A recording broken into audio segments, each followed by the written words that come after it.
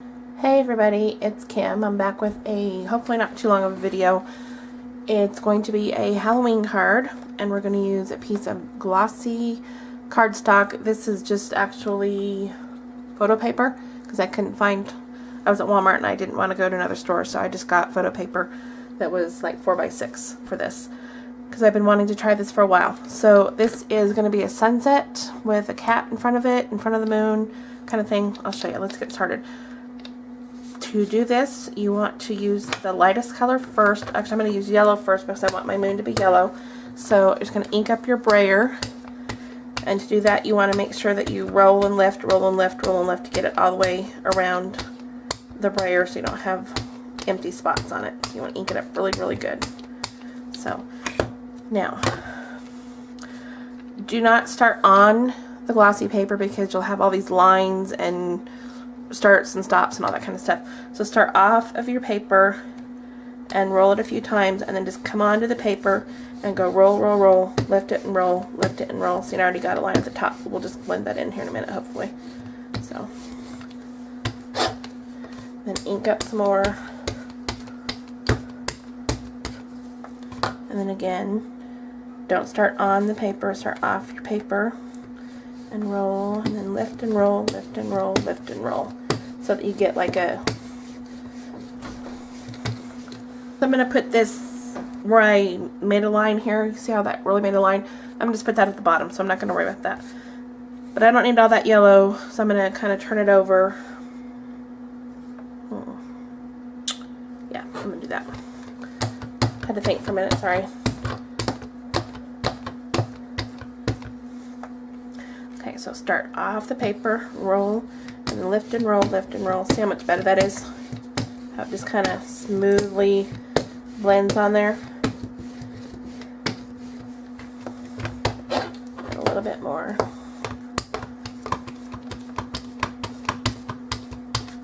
This is noisy, sorry. Off the paper, then come onto the paper.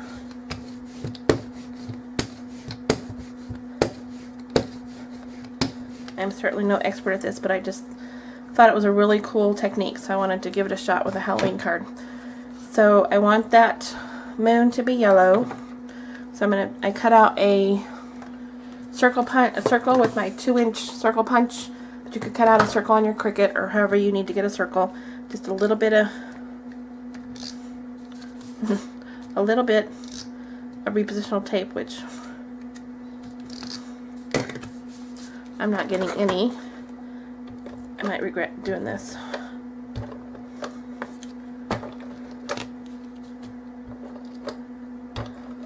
Good lordy, I cannot get any tape to work right now. What is the deal? What is the deal? I just need a little bit. I'll be right back. Sorry, I could not get that tape to work, but it's just a little dot of repositional tape on that. And I'm going to put my moon like about here. Just put that down so that you don't get any more ink on that part of your paper. Okay? So then, let me clean this brayer off a little bit here. Most of that is off, but, oh no, not really. Okay, so now I'm going to use some orange. I'm using Sunset. How appropriate, huh? I didn't even know that when I grabbed it. Sunset orange. Ink your brayer really, really good. And again, make sure that you're off the paper for the first few rolls. Then you're going to come on, lift and roll, lift and roll, lift and roll. It's going to take a few passes because you don't want it to be really stark and all of a sudden you've got the lines. So you got to waste a lot of ink, I guess, to do this, is what I'm trying to say. Oops. And off the paper again. Lift and roll.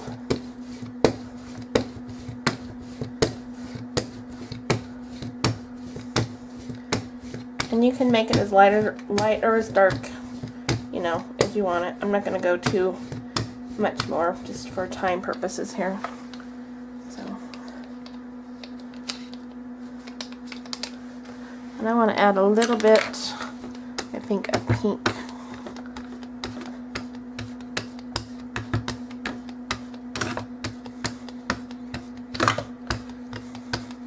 Okay, into this, but I want the pink more at the bottom. So I'm going to turn this over and start off the page again and roll, and then just come onto that. Just get a little bit of pink at the very bottom edge of that moon.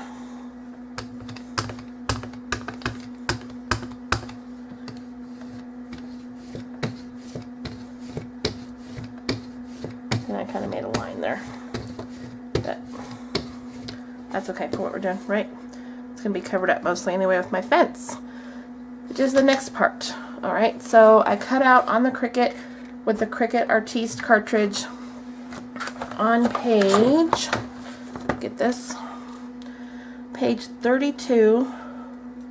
That's not right, ignore that. Sorry.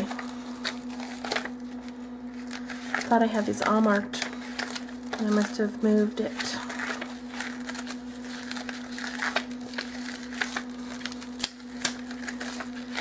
Page 50 something.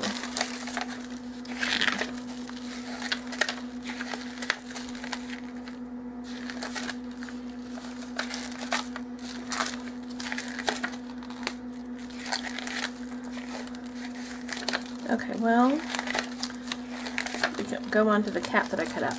I cut out this cat on the ink key. It is the card function shift, and I cut him out at, I believe, 2 inches. And then I cut out my fence, which is not a fence actually, but oh lordy, I'll be right back. I don't want to torture you. Okay, sorry about that. Found it. On the P key, I cut out accent 4 without the shift, and what it actually is one of the flowers that you can make. Well, I'll show you that one of these days when I'm going to do a flower video on a couple different kinds of flowers. I cut that out at 3 inches, and it cuts out a big long strip, but I didn't need all that, so I just cut it down to what the size that I needed, which I think is 4 inches for this card. So you get this little strip like this, and it kind of looks like a fence. It was the closest thing I could find to a picket fence. And then I'm going to just kind of fold it just a little bit where the kiss cut lines are the Cricut makes for you. I'm just kind of gonna, just because I want to make those show up a little bit better. And then I'm also going to take, excuse my head here, some gray ink and a little dauber, and I'm just going to dab the ink along the edges of each one of those.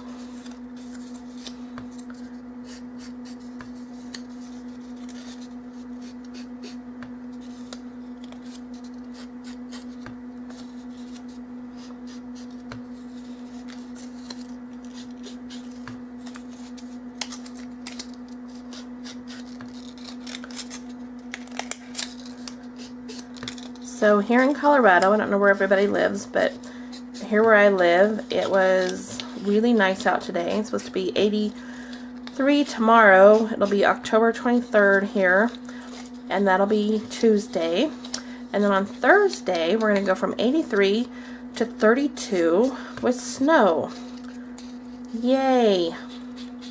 I'm so not excited. Alright, so see how that kind of defined it a little bit. On the other side, it's hard to see that it could be a fence, but once you just kind of give it a little bit of definition there, you have a little bit of fence. Okay, so get all this ink out of the way. So once you take your mask off, then you have a nice bright moon there. And I still have tape there, but that's okay. I'm not going to worry about that right now. That just did not go as planned in any way, shape, or form. But that's okay. And my ATG gun is not working right either. I must have jammed it up, gummed it up. But that's okay. Alright, so I'm going to put this little fence down right on the bottom edge of that guy. I'm not going to tape it down too tight right there. And then I'm going to get my little kitty cat out here. Let me grab some dimensionals.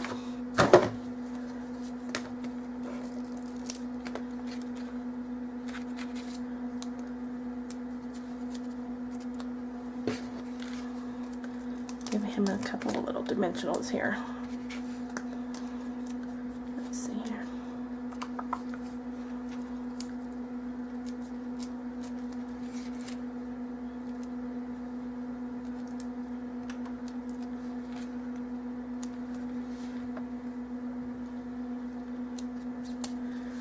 I won't totally put dimensionals everywhere, just so that I can get this done and show you the card. I'm going to kind of put his couple little feet behind the fence. Maybe. There we go. So it looks like he's kind of walking along the fence here. There we go. Walking in the moonlight. Okay. And then I have Scary Halloween to You. So you can put whatever you want on there. That's just a Halloween stamp that I grabbed. You can put, you know, trick or treat, happy Halloween, whatever you want to put there. And I'm going to put this kind of high up on the fence, because I might put a ribbon across here too. I haven't decided yet. Scary Halloween to You. Sorry for the glare on that paper. It's glossy paper, so that's the price of that, I guess, huh? Okay, so now the rest of my card, I have some orange cardstock here, and I'm going to put a black mat on that.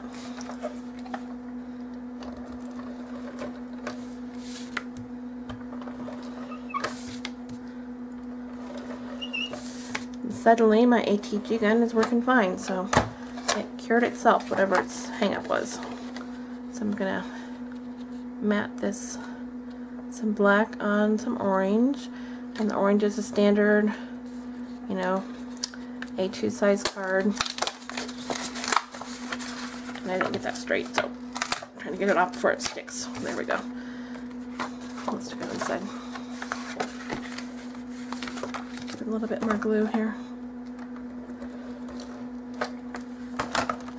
So the card is 8.5 by 5.5, folded in half at 4 1/4.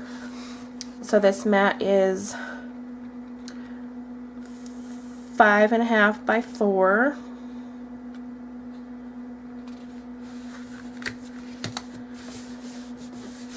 And then I think I'm going to try to tie put a little ribbon around this guy here.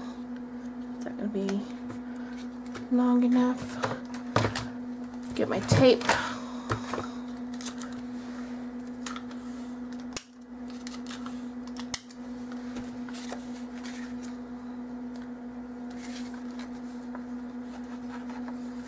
Do Robin's cheater method here.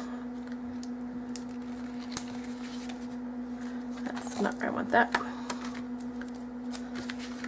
Closer to the bottom.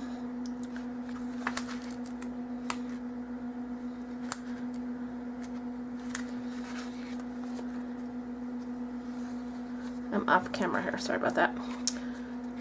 Bugger, that's too short. Gotta move that over a little bit. The great thing about tape, right? Can move it.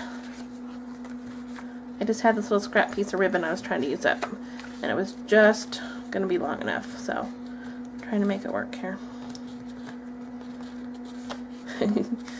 Thanks.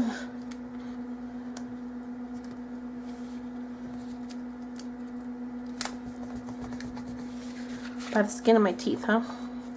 Can kind of almost barely see that. And then I'll put some adhesive on this piece. Sorry, I'm out of the camera here, but you know what I'm doing. Putting tape on that.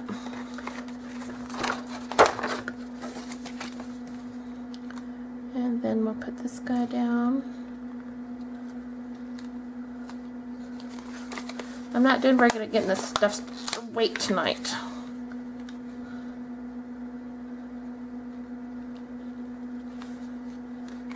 Why? I'm not sure why. Because the angle that I'm sitting at, probably. That's so not straight, but I'm not going to torture you guys anymore. I'm going to put a little ribbon through here and tie it, and we're going to call it good. I just wanted to show you that cool sunset technique that I saw on somebody else's video. I don't even remember who it was, and I'm sorry.